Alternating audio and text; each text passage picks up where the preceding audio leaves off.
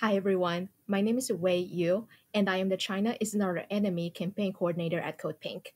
I'm joined by Kenneth Hammond, professor at New Mexico State University, author of From Yao to Mao, and co-founder of Pivot to Peace, and Julie Tang, retired judge of the San Francisco Superior Court and co-founder of the Comfort Women Justice Coalition and Pivot to Peace. Thank you for joining us, Ken and Julie. Thank you. Glad to be here. Today is the Qingming Festival, a traditional Chinese holiday for commemorating and paying respect to ancestors. Timed with the Qingming Festival, former Taiwan President Bai Ying-jeou has embarked on a historic trip to mainland China. This trip makes Ma the first former or current Taiwan president to visit the mainland. Against the political backdrop of heightened tension in the Taiwan Strait, Ma's visit is highly personal. During the 12-day trip, Ma and his sisters traced their family roots to a village in Hunan province and paid tribute to their grandparents who were buried there. Ma also brought 30 young people from Taiwan to engage with university students in mainland China. Ma's visit coincides with current Taiwan President Tsai Ing-wen's visit to Central America, with two quote-unquote transits in the United States bookending the trip. Taiwan and the US don't have formal diplomatic relations, so Tsai's transits are not official state visits. The White House has not been participating publicly, and Tsai met with a few politicians informally. And very lately, just this Monday, there was an announcement that there will be a meeting with House Speaker Kevin McCarthy and some other officials. It was almost a hush hush visit, and we'll talk more about that. I want to start with a question for Ken. Ma's visit to mainland China is timed with the Qingming Festival. Could you tell us more about the cultural significance of this holiday? Sure. The Qingming Festival is a very ancient moment. It's a very ancient mark in the Chinese annual calendar that is dedicated to the commemoration of one's ancestors. Qingming, it means pure and bright. Comes at this time at the beginning of April. As the year is warming up and the sun is coming out more, and so it's a moment of both commemoration, but also in a sense of looking forward, connecting to the past, connecting to one's ancestors, but also celebrating. People go out to the tombs of their ancestors. You clean up. You maybe have a little ritual there of expressing your respect for the ancestors. And often, then families will gather, have a meal, make a little sort of have a place at the table in a sense for the presence of the spirits of the ancestors. As I say, it's a very deep traditional ritual in Chinese culture, and I think that it's important that Ma Ying-jeou is making this visit, making this journey to connect with his ancestors on the mainland. This is a time; it's a marker of the unity of the people on both sides of the Straits of Taiwan, that these are Chinese people. They share a culture, they share language, they share rituals and traditions, they share an identity, a consciousness of who they are and of their being. And I think that in this context, the present sort of moment, where there's been so much stirring up of possible divisions, or at least attempts to foment divisions between people on Taiwan and people on the mainland, that Ma Ying-jeou's efforts here, you can see in the video, taking part in these ritual activities. This is a gesture of community. It's a gesture of solidarity. It's a gesture of continuity, because it's a single culture.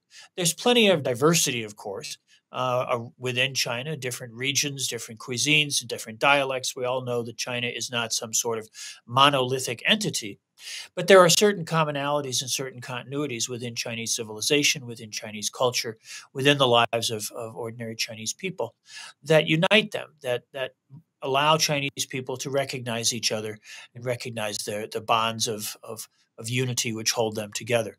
So I think it's a wonderful gesture. It's a gesture that suggests that some things go deeper than the news cycle or the latest attempt to grab a headline or score a political point, and that this is the kind of this is the kind of joining together. This is the kind of unified vision of a future shared by people on both sides of the strait that I think we all hope for. Certainly, those of us working with Pivot to Peace or Code Pink, we're very much dedicated to this.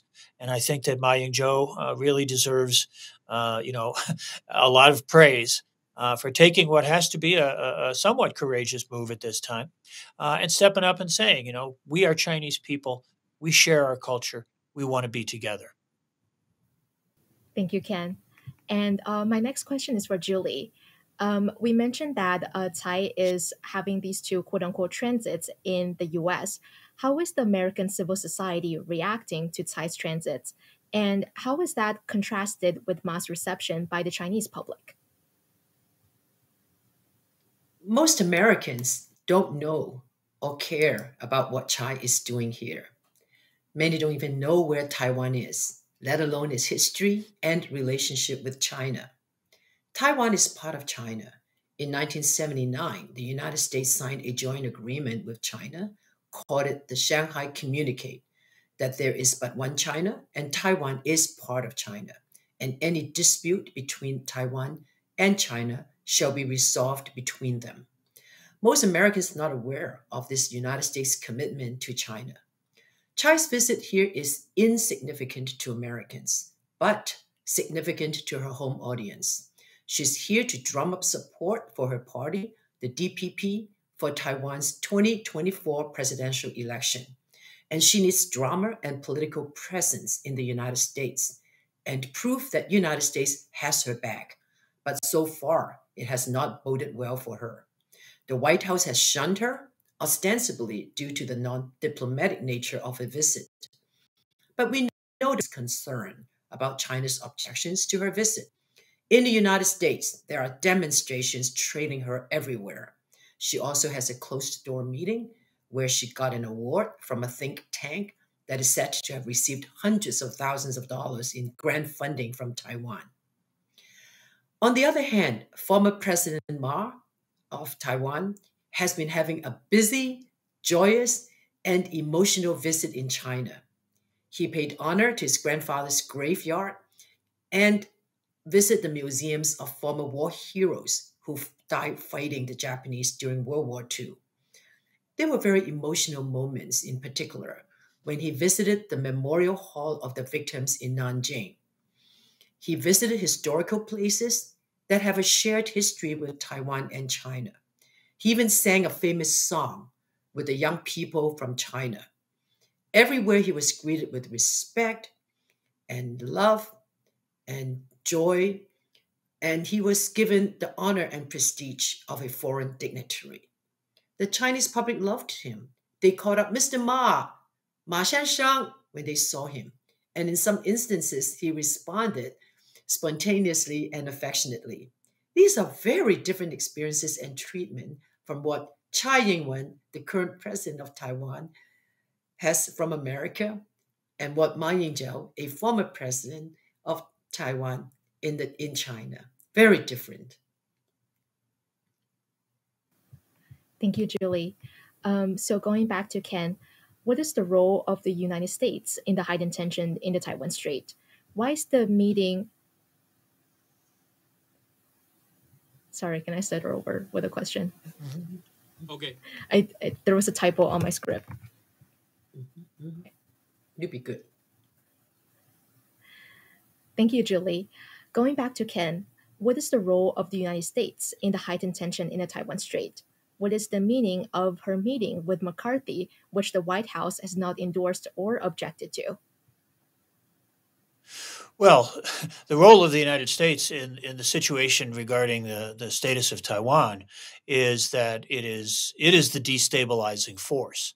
The position of the government in Beijing, the position of the government of the People's Republic, the government of China, has been stated repeatedly over and over again, which is that the status of Taiwan, the question of the status of Taiwan, is a question that comes down from history. It comes down from the end of the Civil War, at the end of the 1940s, when the nationalist movement lost and with to the island of Taiwan. And under the protection of the United States Navy, which interposed itself in the strait at that point between the mainland and the island, um, has been protected by the United States over many, many years. And the United States continues to supply massive amounts of equipment and assistance to Taiwan. So this is a situation that has come down from history, and it is a situation, according to the People's Republic and according to the agreement that the United States has had with public. It is a situation that needs to be resolved by the Chinese people on both sides of the strait in their own way and in their own time, without any outside interference. It's a situation that isn't going to be resolved by intervention. It isn't going to be resolved by American pressure. It isn't going to be resolved by the United States trying to provoke China in one way or another. It's something that needs to be taken care of, and there's no hurry. It's not something which is going to change overnight. It has there's been tremendous progress, especially when Ma Ying-jeou was president. Agreements were reached, meetings were held. 600,000 plus people from Taiwan live on the mainland. Millions and millions of travelers go back and forth across the strait every year. There's massive amounts, billions and billions of dollars of investment across the strait. China and Taiwan are not just sort of theoretically or absent, but they are integrated with one another economically and very much, as I was just saying about Ma Ying-jeou's trip, very much culturally. The National Palace Museum in Taipei holds the treasures, many of the greatest treasures of Chinese civilization, brought by the nationalists back in 1948-49. But that symbolizes the connections, the ongoing linkages between the island and the rest of the country. So it's the United States that has been provoking China. It's the United States politicians, not so much with an eye on the actual needs or interests of the people of Taiwan, and certainly not with an eye on the interests of the needs of the people of China, but also not even with an eye on the needs of the people of the United States, our people. It's the American politicians trying to score political points, trying to ratchet up their electoral ratings or something, grab 30 seconds of a soundbite, and they're being very reckless and very dangerous.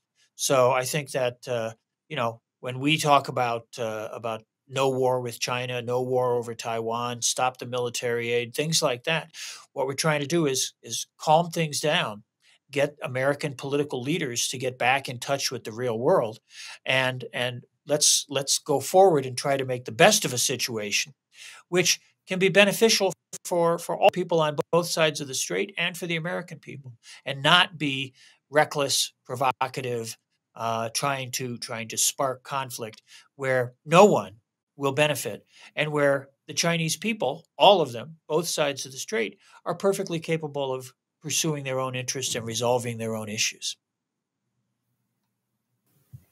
Thank you, Ken. And I really appreciate you bringing up the role of the people here, because my final question for Julie, what should be the takeaway from these two visits for the public and for peace activists? I echo a lot of what Professor Hammond said. I think the most important aspect of this trip for Mr. Ma, the former president of Taiwan, is that he showed a peaceful reunification between Taiwan and China should be the goal and is entirely possible. He showed the Taiwan people that they shared a common root that goes back centuries, that they are brothers and sisters across the strait. They don't need to go to war to resolve their differences. Now, both Ma and Tsai's visits made it very clear what it would be like in the 2024 Taiwan election. Tsai's handpicked candidate will follow the war path, continuing to pursue a separatist movement and stoke a war with China under US hegemony. But Ma's peace mission, the former president's mission, showed that there is an option for the Taiwan electorates. He showed them what a future would be like under reunification, and that's a model in which China and Taiwan could resolve differences on their own. Taiwan people should not be used as a proxy to fight the US war. And this is where Chai is making a big mistake. Judging from the way that she has been treated in the United States, she doesn't have much leverage over the United States. Our country will use her and be done with her just as fast when we don't need her. But China will always open her arms to welcome Taiwan back into its motherland. Remember, Kissinger once said, to be an enemy of the United States is dangerous. To be our friend is fatal. Former President Ma's visit to China and Chai's visit to the United States is indeed a learning moment for the people of Taiwan and for the world. Thank you so much, Julie and Ken, for all your insight today. It's been a pleasure to be here. Thank you so much, Wei, for hosting this program. And thank you to everyone for watching this. This is a co production for Pivot to Peace and Code Pink.